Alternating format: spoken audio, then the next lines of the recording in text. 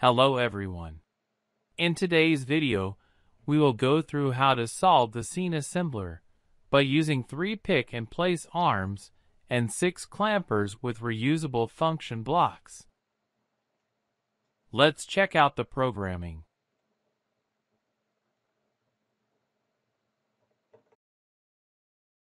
This is the function block I made for the clamper. Let's open it and see how I programmed it. I made a sequence with 4 steps to automate the clamper. The first rung is to start the whole sequence. Once the lid at place sensor gets occupied, the sequence will start and hold itself. And it will do so until sequence is done. In step 1, the clamper will clamp the lid until the clamped lid sensor gets occupied.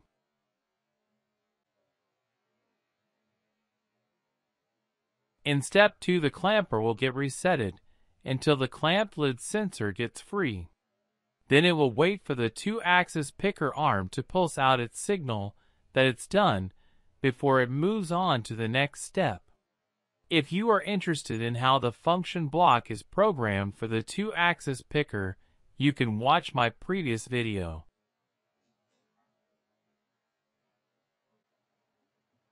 In step 3, the clamper will raise itself and do so for 3 seconds before going to the next step. Step 4 is the last step, and it will make the sequence done. It will pulse out a signal to let the sequence reset itself. I added the sequence done signal as an output in case I want to use it for other time. But for this one, I will just leave it empty.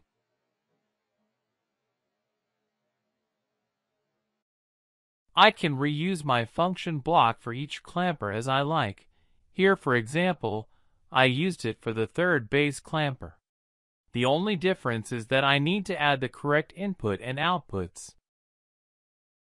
This is the function block I made for the bases conveyor. And I used the same function block for the lids conveyor. Let's open up the block and see how it's programmed. As you can see, it's a very simple block I made.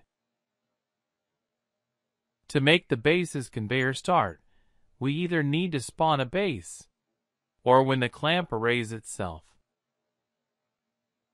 And to stop the bases conveyor, it either need to pass the base at place sensor, or when it passed the stop bases conveyor sensor. To make the lids conveyor start, we need to spawn a lid. And since it only need to start once, we leave it like that. Then to make it stop, it need to pass by the lid at place sensor.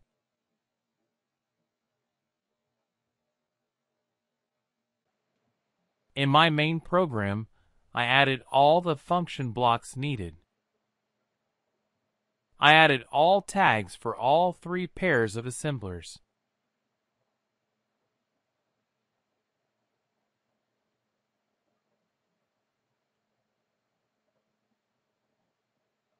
Now that we are ready, let's start the scene and monitor it from TIA portal.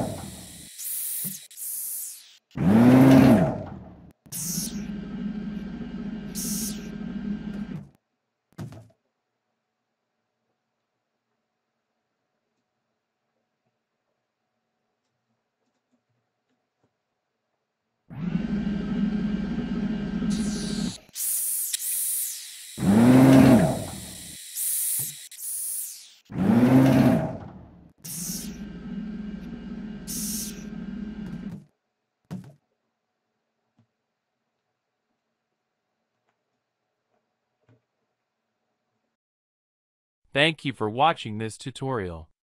If you liked the video, give it a thumbs up and subscribe.